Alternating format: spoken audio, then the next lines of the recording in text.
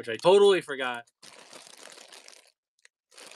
that I asked Avi to grab this for me. It is the Pizza Rat Plush from New York Comic Con, which is awesome. This will be my Valentine's Day gift. And he did get me something, but I'm considering him my Valentine's Day plush. Really, really dope. Look at how cool that is. I love that.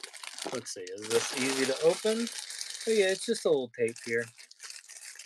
Let's get him out of here. I'm not gonna sell him, so.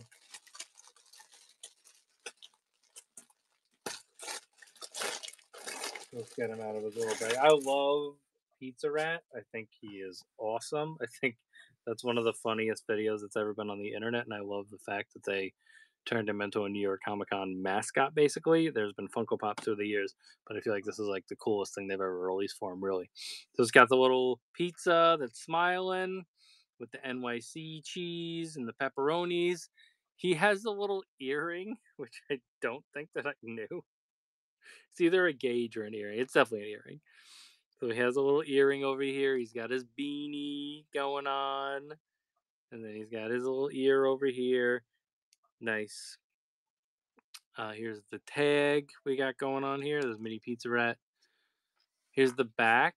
He's nice and fluffy on the back. He's got this really cool tail that has, what is this on the tail? I do not know. What is that supposed to be? Is it like a band-aid? Brass nail tuckle? Brass knuckle tail? I don't know. Yeah, that's awesome, Avi. I totally forgot about this guy.